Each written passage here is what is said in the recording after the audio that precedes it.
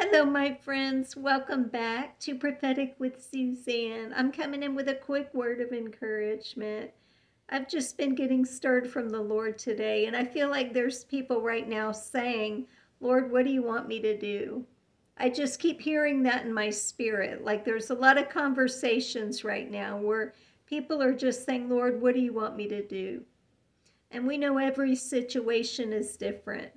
And God knows how to download every strategy and every plan to every person.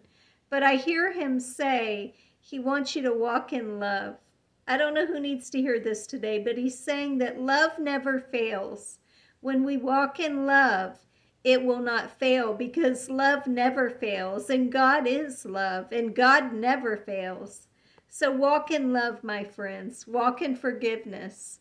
Remember that love keeps no record of wrongs in Jesus' name. We have to keep walking in love, even when it's hard. But God's grace is sufficient. His grace is enough to help you to do whatever it is He's wanting you to do.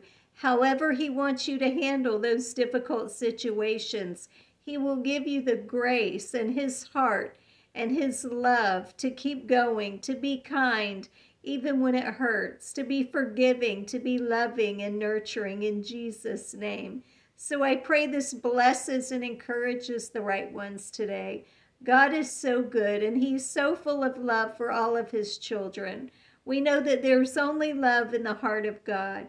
He's a beautiful Father, a wonderful Savior in Jesus' name.